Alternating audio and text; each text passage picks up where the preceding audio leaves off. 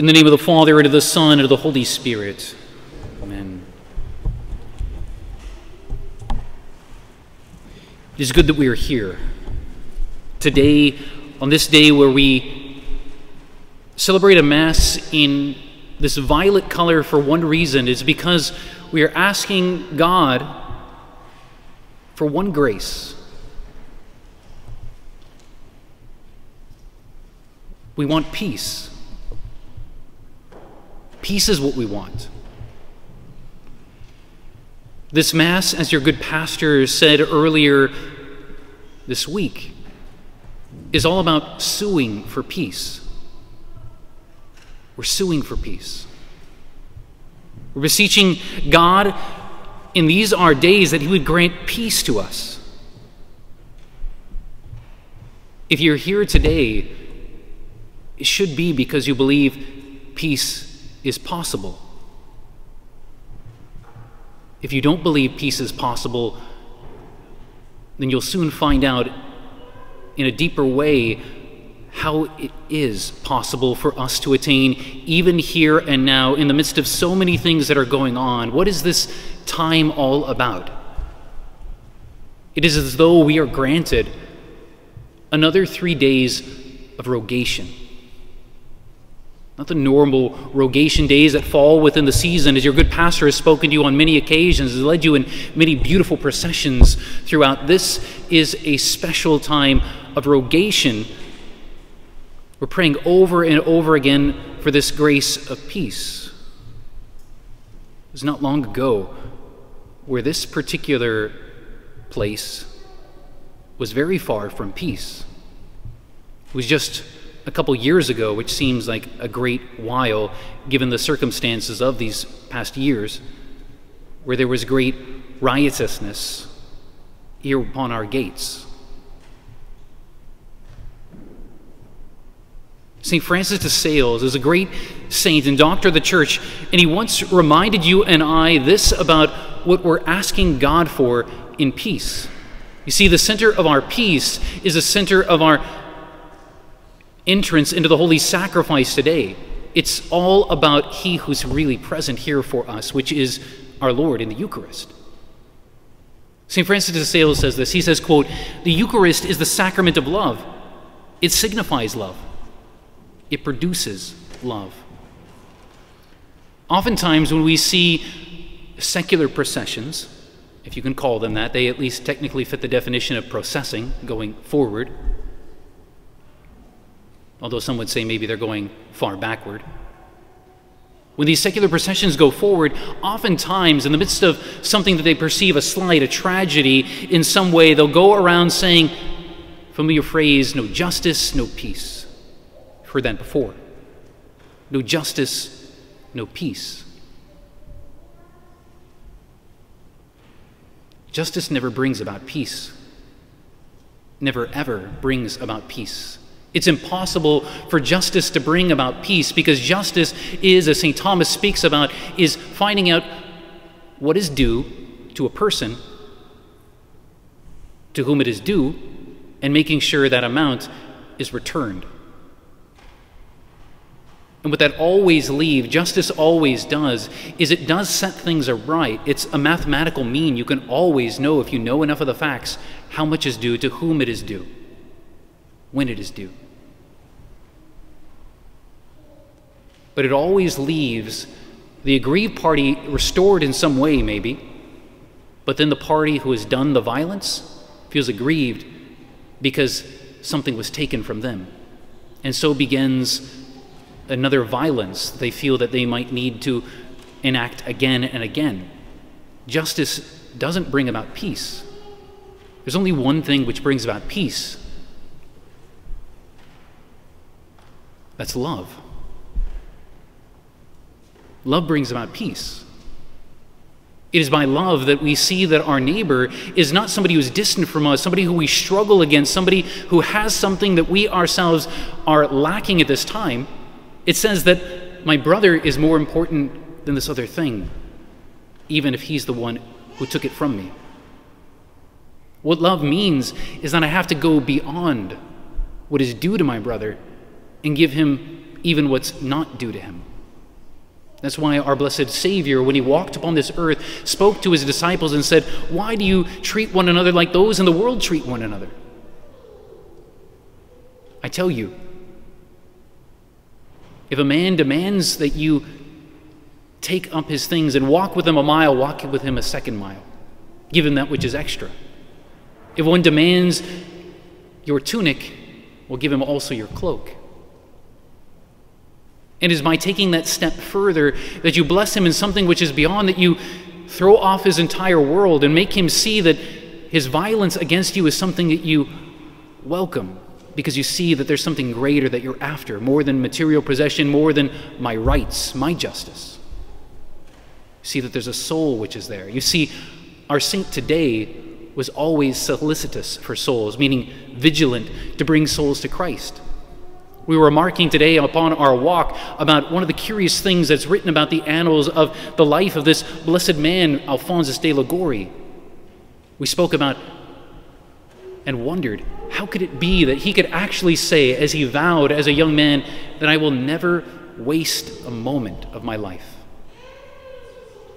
It will all be spent at work, doing, acting, always for the good.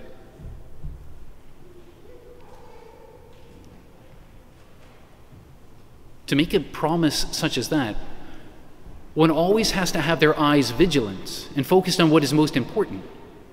To see, even in the most mundane of activities, that there's an opportunity, especially when we're in the presence of others, what might this other have a need or a desire for? What might be their lack which is going on within them?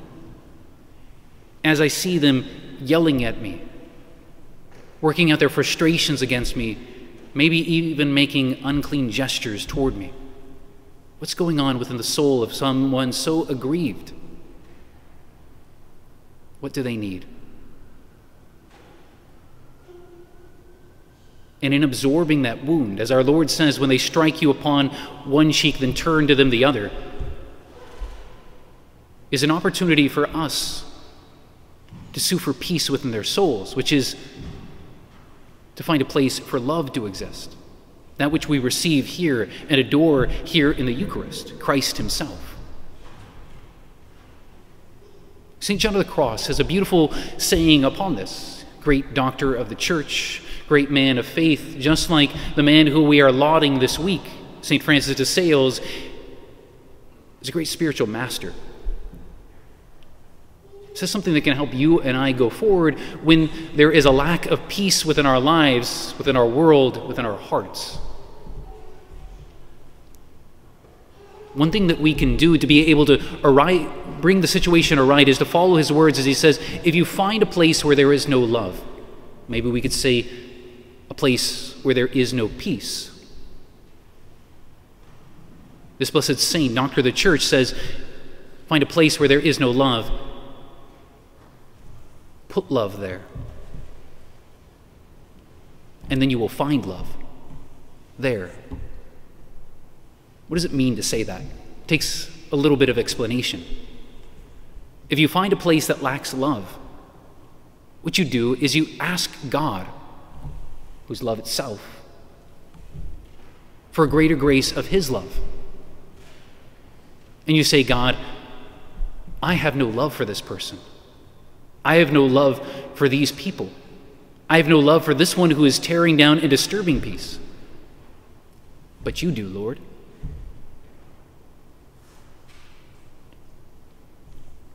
So I ask you, who is love, to put yourself all the more in this one. And so I make my petition in this. God, place your love in this one.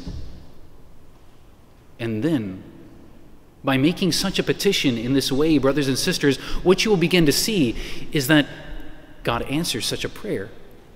And by your intercession, places a love there and opens your eyes so that you can see what love is. That there is something even within one who has been so twisted, even when someone who has been so disturbed, even with somebody who has been so beaten up by the world and by their own actions, that there is something indeed that is lovely, God stamped, God graced within. And that can be enough for you to begin making an act of faith in God's work there, so that you can see that there is indeed love. This is the peace for which we are suing God for at this time. The Eucharist is the sacrament of our love. We're here adoring him during this time. It signifies love, as Francis de Sales says, and so it produces love. So when you look upon your lives, and maybe those who attacked you or assaulted you or exalted the things that are so important to you, maybe even our faith, this church, here before us, what we adore during this time is love. And so he produces love. And ask him for a greater grace of love for that one who has so deeply wounded you in this way. You see, as we approach this particular altar table which is here, to receive the Blessed Sacrament here, Christ's body, we're embracing his boundless love and mercy, which brings comfort and peace to our weary souls. In 2 Maccabees, we find something which is very interesting here, which reminds us of the significance of the altar and the offerings that are granted us here, the Eucharist. It's not merely something which is symbolic, a gesture, but is a real substantial encounter with our Lord. That's why St. Francis de Sales says in another place, there is no means more powerful to obtain the grace of perseverance than receiving the Most Holy Eucharist. When you and I feel like we can't make it a step further, or life becomes too burdensome, or it seems like we don't know what the next step is, or maybe we don't matter, or maybe it feels like life is just not worth living anymore. Indeed, that is the moment to make that act of faith and to come to approach the altar worthily after making a holy confession. The Eucharist grants the grace of perseverance. So when we approach the Eucharist with hearts that are full of gratitude for this gift, trusting in the words of St. Francis de Sales, he says another thing. He says, quote, God desires that we should receive Holy Communion as if we were receiving Christ himself. That means to receive him with faith, recognizing that he really is substantially actually there, and because it is receiving him, it renews and changes everything that he touches, converting even our own nature into his own nature through that beautiful grace of divination which he works within us who receive him. By doing so, what we do is we open our hearts to the transformative power of Christ's love, which brings peace that surpasses all earthly pleasures. Indeed, as we will speak again later, that it surpasses even all of our understanding. This gospel passage, what we do is we witness the scene of the apostles as they looked in fear after the crucifixion of the Lord. They were hiding behind locked doors for fear of the Jews. And Jesus, in his infinite mercy, appears among them and offers peace. Peace be to you. Then beginning to show his wounds, which are a testament of his sacrificial love and a source of true peace.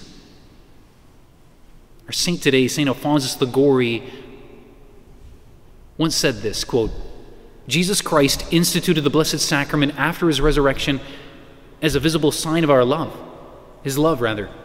He declared that in the Blessed Sacrament, Jesus loves us so tenderly that he doesn't even wait for us to pray to him to come to us.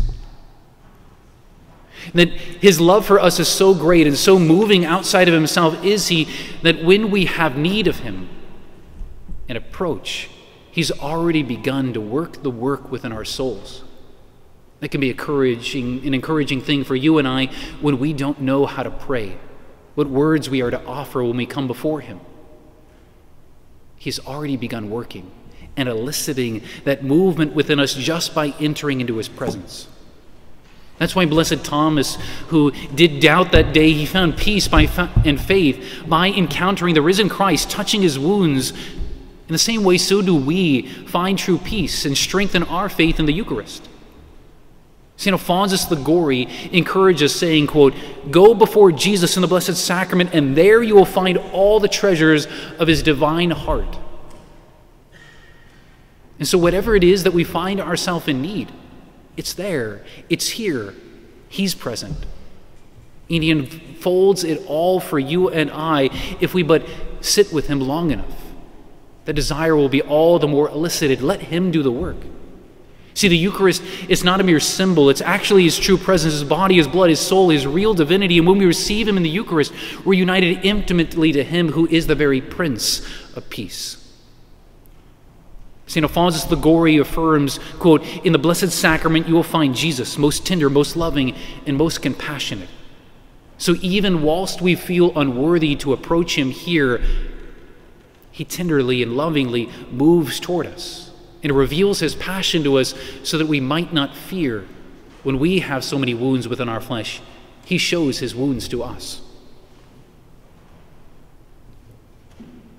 That's why he says in that blessed passage, John 14, he says, "Peace I leave with you, my peace I give you." He was the Prince of Peace. In this world, there is full of turmoil and uncertainty, but the Eucharist is the place where we can find sanctuary, where we can find a refuge, as we spoke about on our first Sunday together, a refuge of peace, a safety that transcends all kinds of understanding. St. Francis of Sales seeks to move you and I to a deeper place of interiority, to be alone with the Lord. He shares these words: "Do not lose your inner peace for anything whatsoever, not even if your whole world seems to be upset." That's the most important thing to be laid before you, the grace of an internal peace. In fact, it's one of the fruits of the Holy Spirit, meaning where the Spirit is, his spirit of peace remains. He first plants love, the first fruit. That is to say, knowing that you are loved by God, the first and most important necessary fruit. And from that knowledge of the fact that you're loved by God, it elicits a joy within you that is so far deep down within you where Christ dwells himself. And that joy allows you to have an interior sense of peace, that God desires your salvation, and so nothing else can ever disturb that.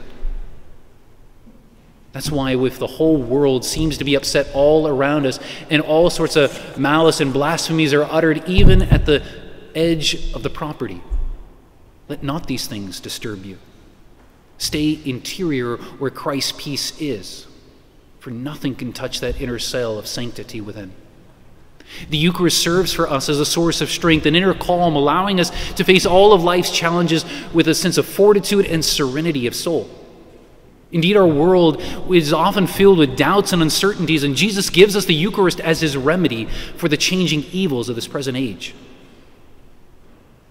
So the Eucharist, for you and I, does something. It anchors us. It's an anchor for our souls. And that's why St. Alphonsus Liguori has this to say about it. He says, quote, "The Blessed Sacrament is indeed a stimulus for us all. For me, as it should be for you, to forsake all worldly ambitions. And so as those winds blow you left and right, as those waves seem to toss everything within your soul in every direction, it seems like the whole world is coming down all around you. Let the Blessed Sacrament anchor you down to those deep waters where even in the midst of all those things you can remain still and calm, recognizing that Christ your Lord is indeed within the boat, even if it seems like he's sleeping for a time, as the apostles saw. Why are you and I here, and what are we here to do? St. Alphonsus Liguori reminds us of this one thing. He says, quote, "How pleasing to Jesus is the short quarter of an hour that we steal from our occupations, from something of no utility, in order to come away and to pray to him, to visit him, to ask him pardon for us, we who are poor sinners." Whatever time you are able to spend with our Lord in the Blessed Sacrament is time valuable, is time of grounding, is time of allowing the needs and cares of the world to drift away so that you can all the more center yourself on where your anchor truly lies. Here we sue for peace,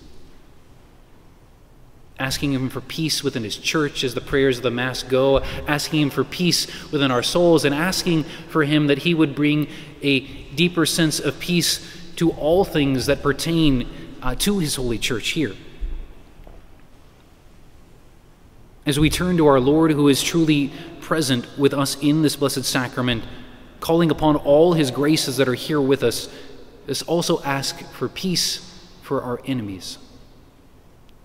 To see not only that their lives must be set aright by justice, for them to get their just deserts, but when we find a lack of peace within them, to see that they are fellow souls that have an eternity laying before them. The Lord God desires for them to enter into heaven. And when we find a total lack of love, of piety, and of all things of good grace within them, to do as St. John of the Cross speaks. You find a place where there is no love. Place love there. And then, brothers and sisters, you and I will find that very same love. Or we can say, as the Mass prays for, we can find peace.